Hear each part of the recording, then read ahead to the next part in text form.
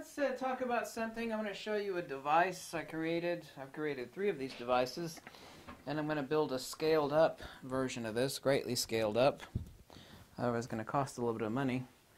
Let's talk about true anti-gravity. I don't mean UFO nonsense, and I'm not talking about, you know, really harebrained wackadoodle stuff. Let's talk about true anti-gravity.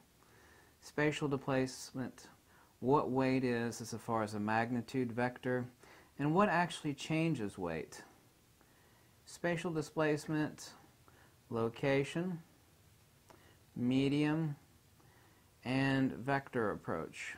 Now, gravity is not an autonomous field modality, nor is it a thing in and of itself. That which we call gravity is actually nothing other than incoherent dielectric acceleration. The entire universe is purely electrical. I'm going to explain to you in part my device. It has a few parts in it, and it actually resists falling. It's really fun, actually. I've played with this thing almost on a daily basis now for years. Another person has one of these devices in safekeeping. Let's first talk about some facts, okay? Let's first talk about weight. Weight is location specific. It is medium specific, and let's give you some examples. It is vector specific because there are no straight lines in the universe. A curved linear approach actually changes the rate at which a device or an object accelerates towards another object, say, you know, a ship to the Earth, or, you know, a ship to the Sun, or a rock to the Earth. Of course, rocks fall straight down. They don't apply a curved linear path of acceleration. Also, spatial displacement. Let's talk about location. Weight is instantaneously alterable with instantaneous change in distance. A person that weighs 200 pounds here on the Earth, if I immediately throw myself 1,000 miles out into space, instantaneous change in weight. Magnitudinal vector, we have, of course, an equation which gives us the expression for weight. But that is relative to a force acceleration to the mass. Now let's talk about medium. Say you got a 600-pound person. No, I'm not that big. There's no way a little 4-year-old girl could ever move a 600-pound person, right? He's sitting in a chair, you know, she can never lift him up off the ground, right? Weight. Medium specific. You take that same person and you stick him in the water, a little 6-year-old girl can move that person around easily. No questions asked. This is a fact. Stick that same 600-pound person on a raft, okay, able to push him around. Or in the water, able to push him around. On the raft would be spatial displacement. Now, the same little girl in the water, little 6-year-old girl, say you give her a 600-pound block of lead. It's going to drag her to the bottom of the pool, right? Okay. Now, let's apply displacement. You take that lead and you actually stretch it out over, say, 10 cubic yards. Even in water, a little 6-year-old girl can move 600 pounds of lead. Spatial displacement. Vector. And then I'm going to get to the point of how these little devices work so you're able to understand. The way these devices work simply is off of a Fleming's right-hand rule of current as far as motion, magnetism, and current. And gravity, of course, as we know, is not a force. It's an acceleration. If this were a rock and I let go of it, you know, 1,000 feet up in the air, there is no force applied in me letting go of this rock, is there? No, there certainly is not. It's an acceleration. It is absolutely no different than magnetic attraction, or that which we call magnetic attraction. And magnetic attraction is not based in magnetism, it is based in dielectric avoidance. It is based in centripetal convergence, literally the erasure of force and motion, increasing inertia and acceleration to a null point. Okay? So anti-gravity, or what we denotatively, you know, in our nomenclature of connotative ideation have in our head of anti-gravity, is not only possible, it's quite easily possible. And it's not just possible, it's a reality. Look, I'm not selling anything to anybody, but I want to explain something to you first, and then you'll be able to understand. Okay? So A, we know that weight is instantaneously changeable if you change location. Me here versus 1,000 miles in space, instantaneous change in weight. Okay. Location. Medium. You take, 600-pound person on the ground, there's no way basically anybody's going to move that person. A little 6-year-old girl can move the same 600-pound person if you toss that person in the water. Spatial displacement. 600-pound brick of lead, no dice. You displace it over X number of cubic yards. I could easily move 600 pounds of lead with one hand, given enough spatial displacement, so that the vector approach of acceleration changes over a given area such that the approach vector has been displaced. So the approaching vector has been altered by changing the spatial displacement of the center of that mass. And this is never taken into equation when it comes to physics and weight. So, since everything is electrical and gravity is not a thing in and of itself, gravity does not exist. Well, of course gravity exists. Everything follows, No, that's not what I mean. I mean that gravity does not exist in the absolute sense of what we think as gravity as an autonomous field modality, apart from dielectricity, electricity, and magnetism. It does not exist. It is like it is as stupid to think that gravity is a thing in and of itself as it is to think that ice is something wholly different than water and steam. It's all the same crap. All exactly the same stuff.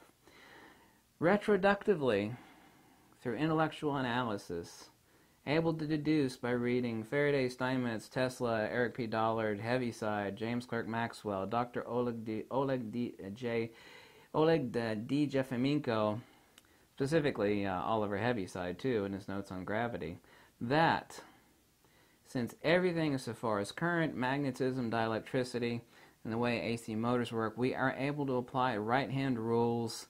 We're able to apply perpendicular force, current, and motion vectors to the reduction and eventual elimination of gravitational acceleration.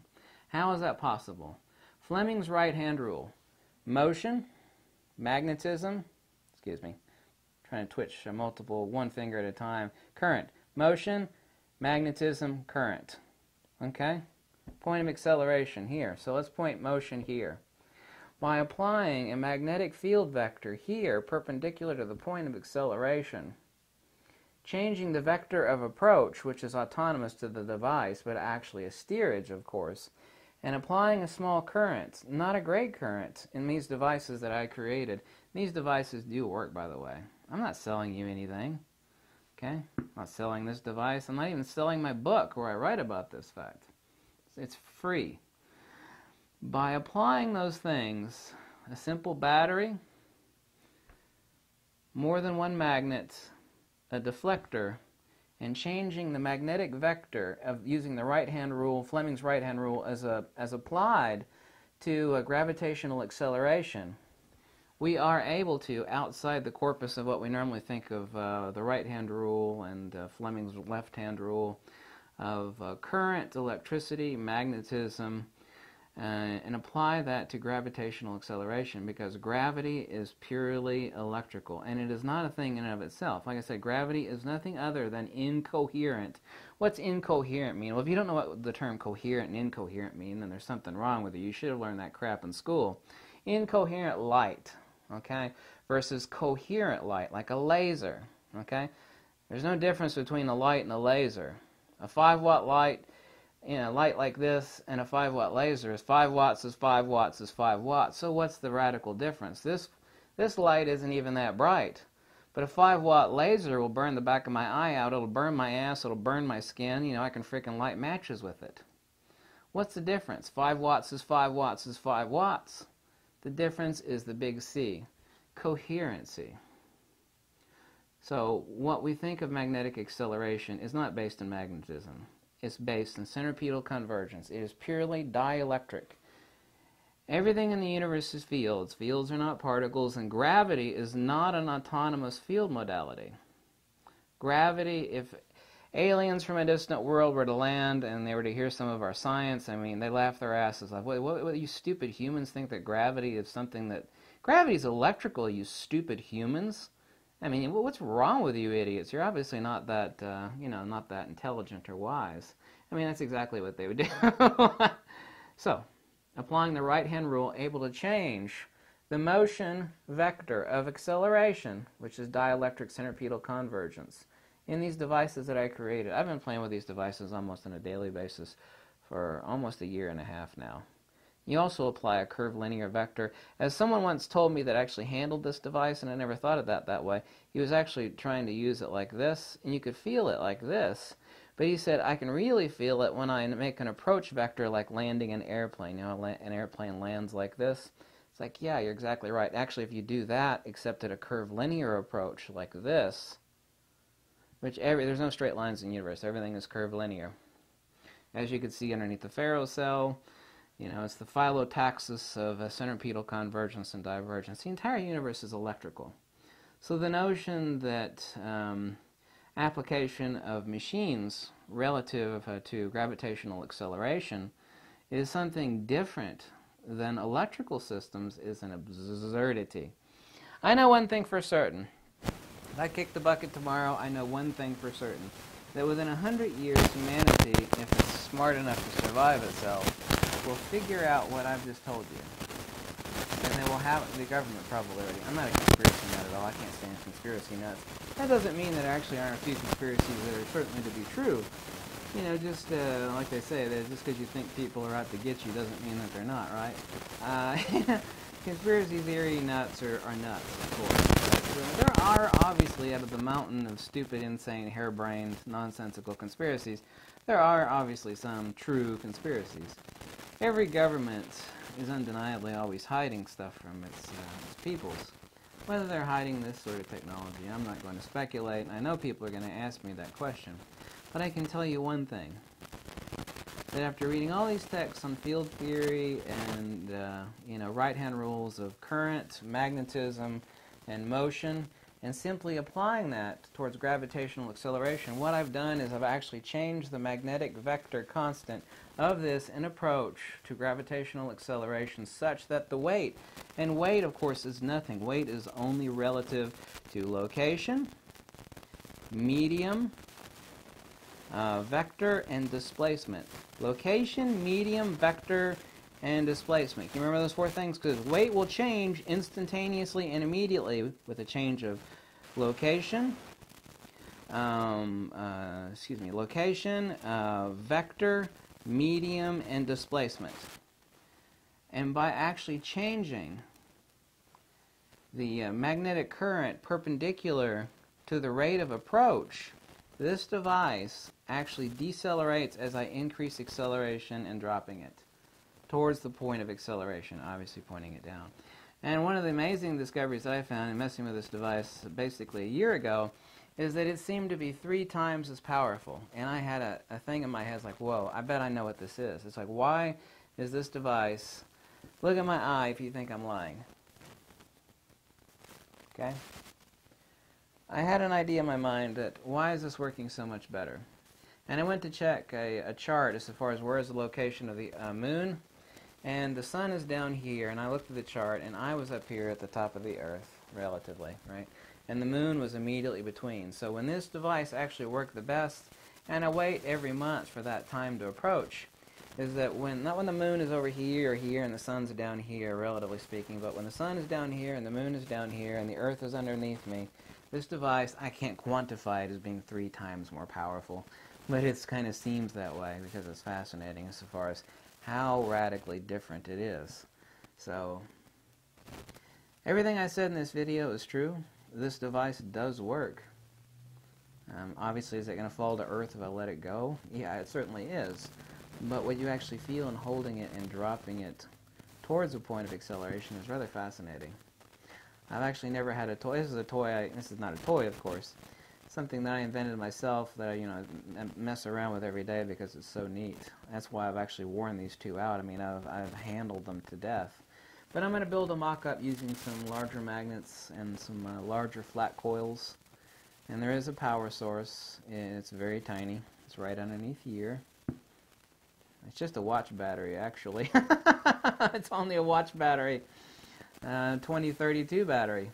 So anyway, I thought some people would like to know that. But if you, I don't care if you believe that this device works or not, however it does, but I want you to believe one thing for certain, and that is undeniable, is that gravity is purely electrical. It's electrical. Gravity is not an autonomous thing in and of itself. Gravity does not exist. It is nothing other than an accelerative modality of dielectric acceleration. It is purely electrical, dielectric, and magnetic. Gravity is not something separate. Over here we got dielectricity. Over here we got magnetism. Over here we got electricity. Down here we have... No. Mother Nature doesn't work off that crack-smoking hippie twaddle. What Mother Nature doesn't deal and doesn't play cards and that sort of crap.